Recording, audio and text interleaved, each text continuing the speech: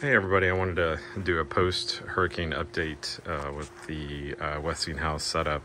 Again, if you see my other videos, I've had this shed, although relocated recently to the other side of the house for some time, previously with the Duramax generator, and previously pretty much hardline into the natural gas. In this setup, just if you haven't seen my other video, I have a quick connect in the garage here, and I can just pop my quick connect hose through there and bring it in and hook it up to this tri-fuel generator.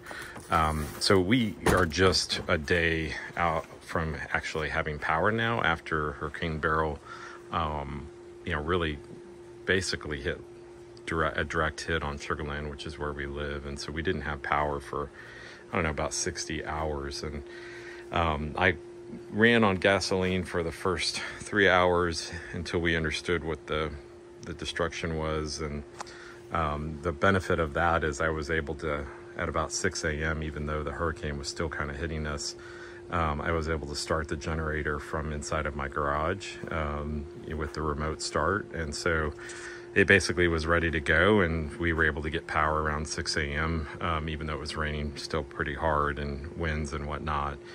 And, that was a nice option. And then about 11 o'clock, when I realized, we're going to be without power for some time, I came out here and transitioned over to natural gas. And so, just quickly plugged in the quick connect there, dropped in the cable in my little flap, which goes into the garage.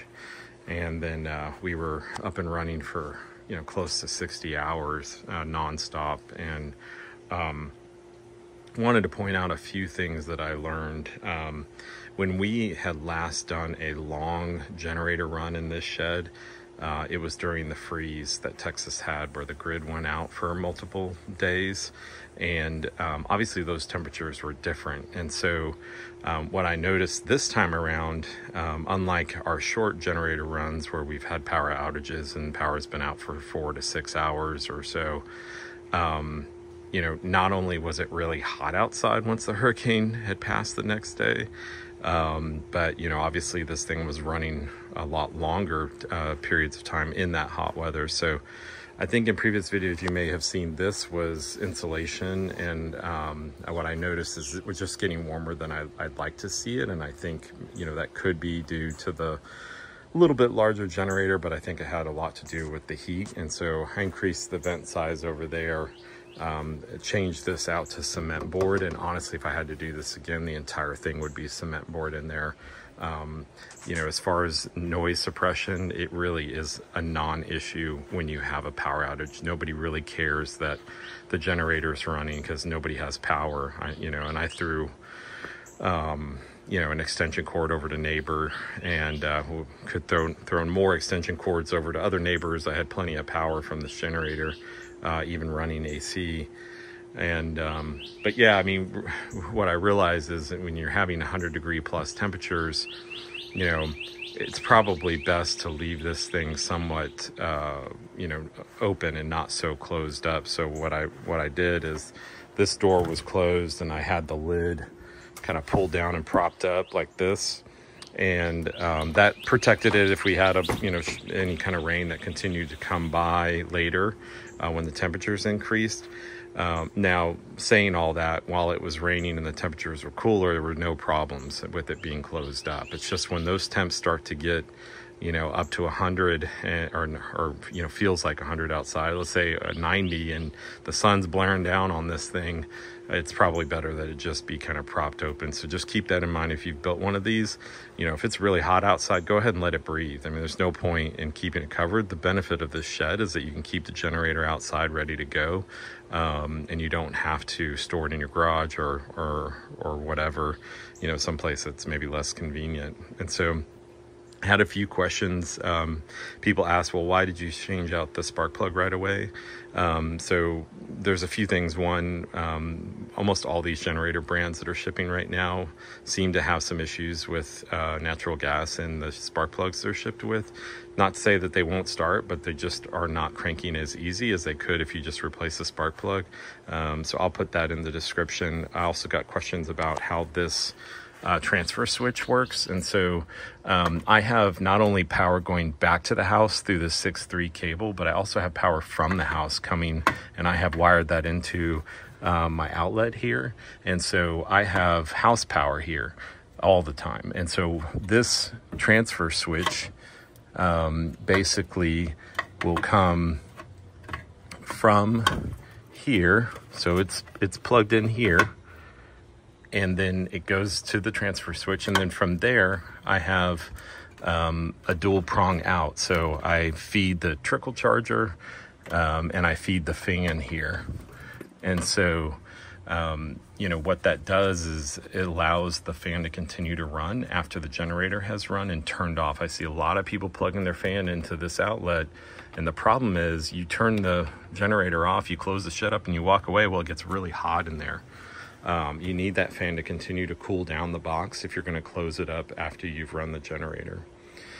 The other thing I want to talk about is, you know, can this thing just run nonstop? People are asking, you know, do you need to let it cool down and stop? Well, as long as it's cooling well in the box, and like I said, I had it propped open.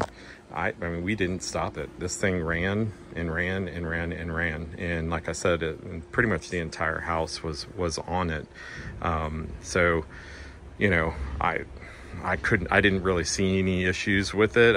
You know, I had put synthetic oil in it, and I'm probably going to go ahead and change it.